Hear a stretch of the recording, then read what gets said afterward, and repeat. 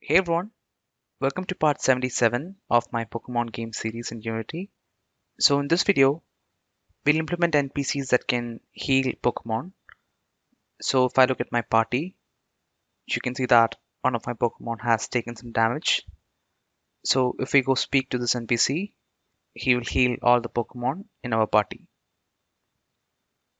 Alright, so now if we check our party again, you can see that this Pokemon has been healed. So let's look at how to implement this. And by the way, I have posted a tutorial for double battles on Patreon last week.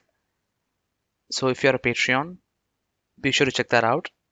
I'll put a link to it in the description. And before we start, I want to thank all the Patreons that are currently supporting the channel. You guys make this series possible, and I'm really grateful to all of you. Alright, so let's start the video. So first, I'll add the script for healing the Pokemons. So in scripts, inside the character folder, I'll create a new script called healer. Alright, so we'll attach the script to NPCs that can heal the player's Pokemon. So let's go ahead and create such an NPC. Alright, so I'll open up the house 1 scene. So here we already have an NPC. So this is the NPC that gives us our first Pokemon. So I'll name this NPC something like Professor. And then I'll duplicate this NPC to create another one called Healer. Okay. So this NPC should be able to heal our Pokemon. So we don't want the Pokemon giver script in this NPC. So I'll go ahead and remove that. And I'll add the healer script. Alright. And then in the NPC controller script, we don't want this NPC to complete any quest. So I'll change the quest to complete to none. Alright. And then I'll also change the dialogue to something that fits the current context. So I'll say something like, you look tired, please take some rest. Alright. So we have created our healer NPC. So let me go ahead and disable the Professor NPC for now. Okay. And let me go ahead and implement the healer script. So let me get rid of the default code. So this script will have a public function called heal. Alright. So this function will be a coroutine, and in the input, it'll take the player's transform, and it'll also take the dialogue that we defined in the NPC controller. Okay. So we'll pass the dialogue that is defined in the NPC controller when we call this function. So in this function, first we'll show the dialogue. So I'll call dialog manager dot instance dot show dialog, and I'll pass the dialog. Alright. And since this is a coroutine, I'll add heal return at the start. Okay. So after showing the dialog, we should heal the player's party, right? So we can get the player's party by calling player.get component Pokemon party. Alright. So let me actually store this into a variable. Alright. And then we should heal all the Pokemons in the player's party. Right? So inside the Pokemon class, we should create a function to heal the Pokemon. So here, I'll create a public function called heal. And inside this function, I'll set the HP of the Pokemon back to the max HP. Alright, so this will heal the Pokemon, and then we'll also call the on HP changed event. So this will make sure to update things in case we are showing the Pokemon's HP in any HUD. Alright, so now from the healer script, we should call the heal function for each Pokemon. So I'll use the for each function for that. Alright, so for each Pokemon, I'll call the heal function. So this should heal all the Pokemons in the party.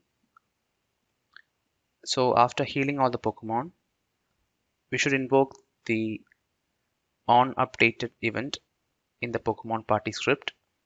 So this event will update the data of the Pokemon in the party screen. So when we change the HP, we should make sure to invoke this event. But there is a problem. Since this is an event, we'll only be able to invoke this event from inside the script. Alright, we won't be able to invoke that event from here. So what I'll do is I'll create another public function that can be used for invoking this event. Alright, so let me create a public function called party updated. Okay, and in this function I'll invoke the on updated event. So now to update the party screen from the healer script, we can simply call the party updated function that we just created. Alright, so that's all we need to do in this function. So next, let's call this function from the NPC controller script. So in this script, first we should get a reference to the healer component if it is attached to the NPC. So let me define an object for it over here. Alright, and I'll cache a reference to it from the awake function. Okay, so now when we interact with an NPC here, I'll also add another condition that will check if the NPC has a healer component. Alright, so if it has a healer component, then we can just call healer.heal function. Okay, so to this function, we have to pass the transform of the player and the dialog. So here, the initiator of the interaction will be the player. So we can pass that as the transform of the player. And then I'll just pass the dialog as the second parameter. Okay, so since this is a coroutine, I'll add yield return at the start. Alright, so now when we interact with an NPC, and if the NPC has a healer script attached to it, then we should heal all the Pokemon in the player's party. Right? So let's go ahead and test this. So let me open up the gameplay scene. Alright, so right now all my Pokemon has full HP. So let me start a battle and take some damage so that we can test healing. So I'll speed this up. Alright, so now my Charmander has lost some HP. So let's try healing now. And by the way, before I heal, I'll just save the game just so that we don't have to start a battle and take some damage every time we want to test healing. Okay, so let's go ahead and talk to this NPC and try healing our Pokemon. Alright, so after the dialogue, our Pokemon should be healed. Okay, so you can see that the HP of our Charmander has been restored. So the healing is working fine. Alright, so next I want to add a simple fade in and fade out when we heal our Pokemon, just to indicate that some time has passed. So we can easily do that since we have already created a fader that we used while switching the scenes. So if you open up the fader script, we can simply call the fade in and fade out functions to achieve the fade in and fade out effects. Alright, so from the heal function, first I'll fade in by calling fader dot instance dot fade in function. Okay, so we haven't made the fader class singleton yet, so we can't access the instance like this. So let's go ahead and make it a singleton. So here I'll create a public static instance. Alright, and from the awake I'll assign the instance. Okay, so now from here we can call fader.i.fade in function to fade in, and let's say we want to fade in 0.5 seconds. Okay, and I'll also add a yield return at the start since it's a coroutine. Okay, so this will fade in 0.5 seconds, and after we heal the party I'll call the fade out function, and I'll also fade out in 0.5 seconds. Okay, so let's go ahead and test if this is working.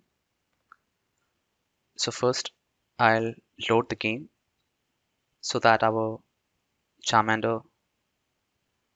Okay, so looks like we have a bug in the party screen when we load the game.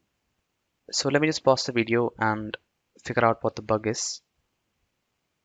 Alright, so I found what's causing the bug. So it's this piece of code that we added in the previous video. So this code is supposed to increase the HP of the Pokemon when we level up or when the Pokemon evolves. But the problem is it'll cause an issue when we load the game and call calculate stats for the first time. Alright, so when we call calculate stats for the first time, the max HP won't be calculated yet, so its value will be 0 and it'll mess up this whole calculation, right? So to fix this, what we can do is we can avoid this calculation if the old max HP is 0.